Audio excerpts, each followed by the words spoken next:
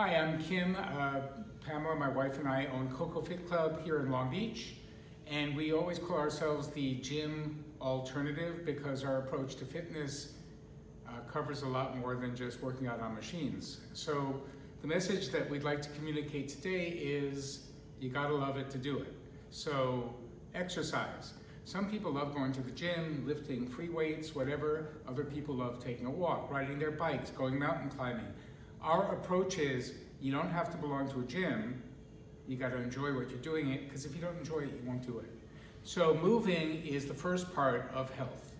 Another truly important thing, and we all know this, is nutrition. And we take the same approach. We help guide people through nutrition by telling them, hey, you can't eat chicken and broccoli for the rest of your life, so let's design something that you like and that you'll keep with and you'll get the results. The third element, of course, is things that we deal with like stress, lack of sleep, lack of hydration, all of which are incredibly important and something that we need to incorporate into our lives. So rather than feeling, oh my God, I gotta go to the gym, which is ironic for someone who owns a gym, think of something you love to do. Take a walk every day. We live here at the beach. What a wonderful place to be able to get a great workout, fresh air, beauty, relieving stress, giving you, physical movement, all totally important.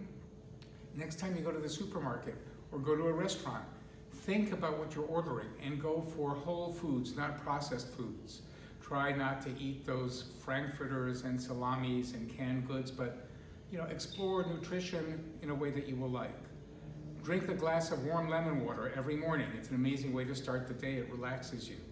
Get a good night's sleep, learn how to meditate, and you'll be so on the way to health.